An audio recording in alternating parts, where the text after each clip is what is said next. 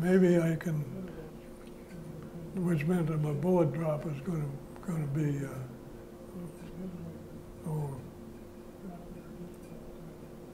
15, 20, 25 feet, something like that, for that distance.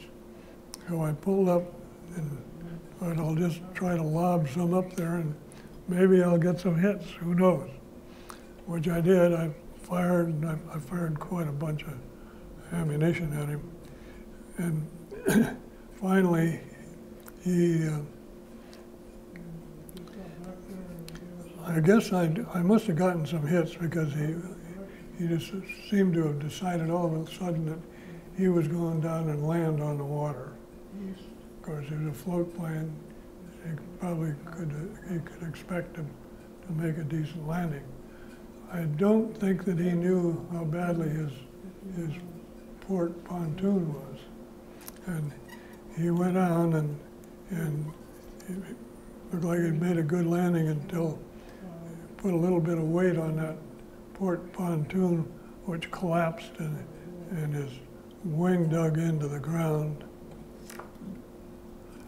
into the water rather, and the airplane just cartwheeled like this, clear around, and came to rest, going in the same direction, but in several pieces. And this part was broken off. Half of the wing was broken off when it first went around. And the three crewmen were in the water right about that position. And I came up and went down and went by them, and they all waved at me, and I waved back at them and said, as I went by, I was only 5, 10 feet above them, and I could almost look into their eyes. I was so low.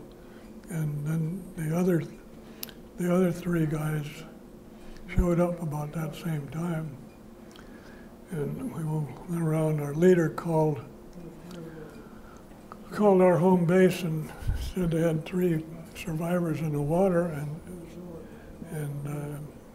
asked them to send a destroyer out and pick them up. And they declined to do that because, well, I don't know what their reasoning was, but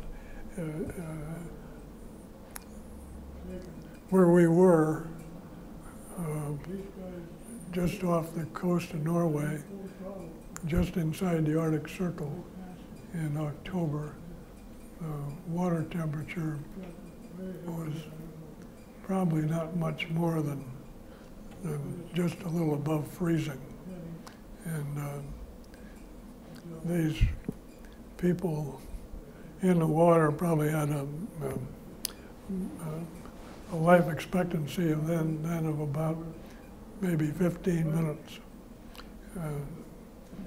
before they died of hypothermia. 15 minutes probably being optimistic. But we joined up, the 4 of us, and left and went back to the ship and landed. And that was, all that action took place in about, I'd say, no more than 20 minutes from the time we saw the first one until we dunked the last one. 15 to 20 minutes probably maximum. I wasn't timing it, but looking back, that's about what I think it was.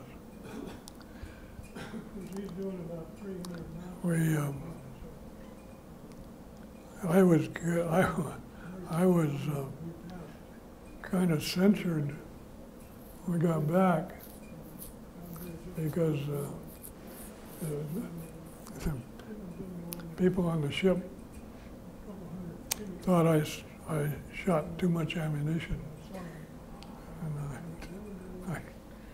I never got to talk to the people that said that, but my section leader came and told me that that had happened. And I thought, what a bunch of dummies.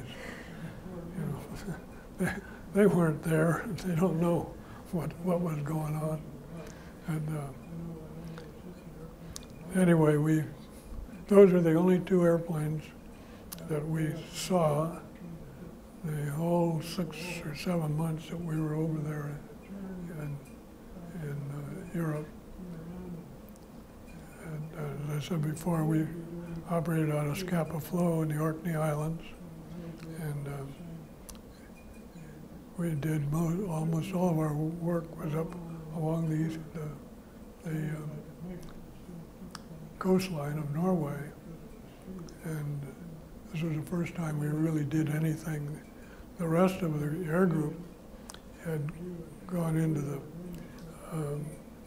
beach. It was our torpedo planes, our dive bombers, and most of our fighters to escort them, looking for German shipping along the Norwegian coast. And they found, I think it was 8 ships, which they either sank or the Germans ran them aground to keep from being sunk. And in that respect, it was a successful day, but it was the only really successful day that we had the whole time we were over there. I always thought we'd wasted our time, wasted my time, because I wanted to be out in the Pacific where the Navy's Air War was. Yeah. And what kind of leads us to the next one, right? Did I describe that all right? Oh, that was phenomenal, yeah. So anyway, so now you want to be in the Pacific, you finally made it, and now you're contending with Japanese planes. So now that's a Hellcat now? Yes. Well, I'll describe the first 2 airplanes that I shot down out there. We were on a fighter sweep. There were 8 planes on the sweep over Luzon in the Philippines, and we'd gone up around Clark Field. There was no action up there, and we came on down heading towards Manila, and maybe, I don't know how far, I wasn't even thinking about it at the time, but probably 25, maybe 30 miles south of Clark was this dirt field.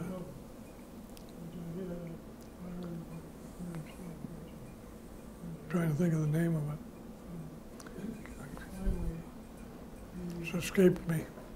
But, and we came flying around it, and I looked down this field and I saw 7 Tonys. This is the Tony. They were all down there, turned up at the head of this dirt grass runway, and at that time I was the section leader for our squadron commander, and I called him up and said, KG, there's 7 Tonys down there. Shall we go down and get them? And he says, no. He said, we'll just let them take off, and then we'll go get them. So, okay. And we circled, and we circled, and we circled, and circled, and they were shooting at us from the ground. I got a couple of holes in my airplane from exploding anti-aircraft weapon. And finally, these Tonys started taking off. Well, first 2 went, and I figured, okay, that'd be Squadron CO will take the first one, and his wingman will take the second one, and I'll wait for the 3rd one to come. And 3rd one got off. I'm out here like this. He got airborne. I coming down from about 8,000 feet. I picked up quite a bit of speed, and I paralleled his course out here, a couple of thousand feet. And I turned in, trying to make a 90-degree shot at him. And I fired, I had a little bit too much lead. I saw my tracers go in front of him. I just dropped it back a hair and kept shooting, and he burst into flame as I approached. And then he turned into me like this, and we passed, I don't think we missed each other more than 20 feet. And he was almost completely in flames, and like this. And I lost sight of him, of course. And I turned and climbed. I figured we haven't had an axiom. I had a lot of speed. You only give up speed to gain altitude, and you give up altitude to gain speed. Those were your two best friends in a fighter plane. I pulled up like this to look back and see what was going on, and I didn't see this guy anymore at all. My wingman was behind me. I thought he would take the next airplane taking off, but he didn't. He stayed pretty much with me, and but he saw this guy crash, and I climbed on up, zoomed really, because I picked up a lot of speed coming down from 8,000 feet, and I got up and I saw another Tony coming from this direction, and I was about 6,000 feet, he was about 4, and I thought, well, I'll put him down here for now. I'm just going to go over the top of him, and I'll roll over and just do a split S and make an overhead run on him. Well, he saw me, saw what I was doing, and he was climbing, so he was a pretty slow speed. And, consequently, he could turn quite easily without taking up a lot of space. So when I came over him and started down, he turned around real fast, and next thing I know, he's down here with his nose up, trying to get up to where I was, which he couldn't do because he was so slow. And I shot at him here. He had his nose was pretty much pointing at me, so I pointed mine pretty much at him. And I thought he was climbing this way, but he didn't have enough speed, and he was in a climbing attitude that would take him that way if he had enough speed. But he didn't. He was really flying this way, and instead of this way, and I didn't give him quite enough lead, and I saw him. I couldn't tell for sure where my tracers were going, but it looked like I was aiming for his engine, and I was hitting the tail end of his airplane. Well, I pulled up, did the same thing, came around,